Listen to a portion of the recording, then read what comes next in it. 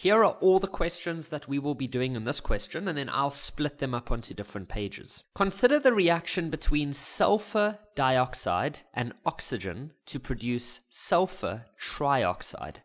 The first question says, define 1 mole of a substance. So what does 1 mole mean? Now, I'll be honest, in all my years of teaching, never once have I seen them ask this in an exam, so I don't think the chances are high that you would see this again. But of course I'm going to tell you what the definition is, but if you didn't know it, I wouldn't stress. It is the amount of substance having the same amount of particles that you would find in 12 grams of carbon. I don't know if you remember in like earlier grades, maybe like grade 10, where they started to define like moles and stuff like that, and they used carbon as their reference, okay? I'm not going to go into all the history of that now, but here is the definition. I really wouldn't stress too much about memorizing this one, to be honest, but there it is, okay? Let's move on to the next question. It's a lot better. Write down the balanced equation for the reaction. So what we have here is sulfur dioxide. Di means 2, so we have sulfur dioxide, and it's going to react with oxygen. Now, when you react with oxygen, it doesn't go like that. Oxygen is diatomic, so it will look like that.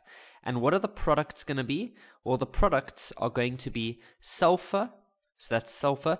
Tri means 3, like a tricycle, oxide. Okay, now we need to balance it. So the way that you could balance it is look at the number of sulfurs on the left. There's 1. Look at the number on the right. There's 1. Okay, so the sulfurs are balanced. But if you look at the oxygen, on the left, there is 4. On the right, there is 3. So I would actually, you can do this in different ways, but I'm going to half this one. Now, the reason I did that is if you have 2, and then you have half of this 2, then that means on the left here we have 3 oxygens, and on the right we also have 3. Now, we're not allowed to leave our answer with a fraction like that, so I'm going to now multiply everything by 2. So the final answer there would be 2 SO2 plus oxygen, because this part will just cancel out to become a 1. You can put a 1 there if you wanted to, but it's not necessary. And then this I would also multiply by 2. And there we go. Everything would now be perfectly balanced. If 14 grams of sulfur trioxide is produced at STP, okay, I think we need our periodic table, guys. So they say 14 grams of sulfur trioxide is produced at STP.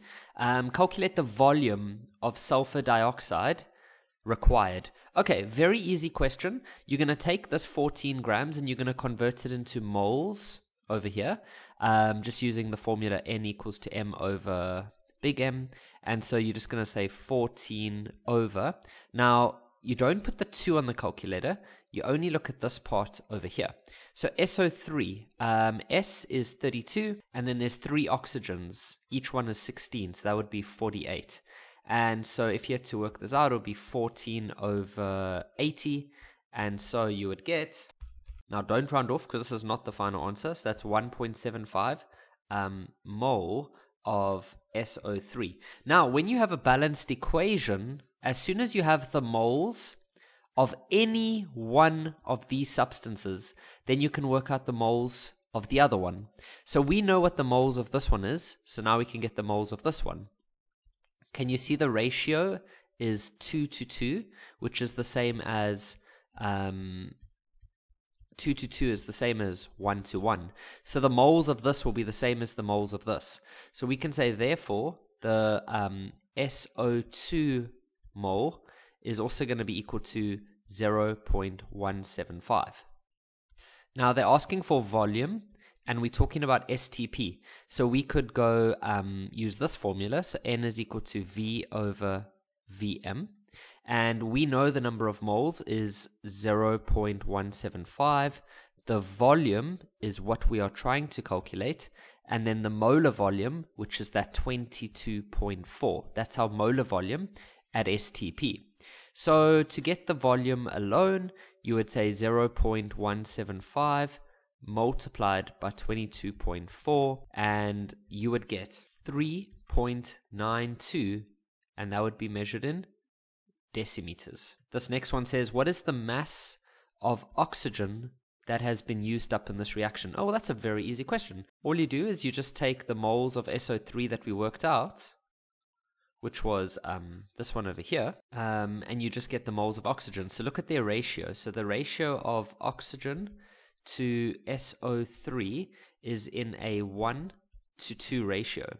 So if the SO3 is 0.175 and you need to work out this one, do cross multiplication. So that would give you 0.175 is equal to 2x, and then you can divide x by 2 and you would get 0.0875 mole. Now that's your moles of oxygen, okay? So that's the moles of oxygen. So you could then use this formula here, N equals to M over capital M. Now we know the moles of oxygen is 0.0875. The mass we don't know. The molar mass of oxygen is going to be 32 because it's 16 multiplied by 2 because there's 2 of them. So these numbers you do use when you get the molar mass on the periodic table, but you don't use the numbers in the front. So that'll be 32. Then to get the mass alone, you're going to have 0.0875 multiplied by 32. And so that mass will be 2.8 grams. 2.8 grams.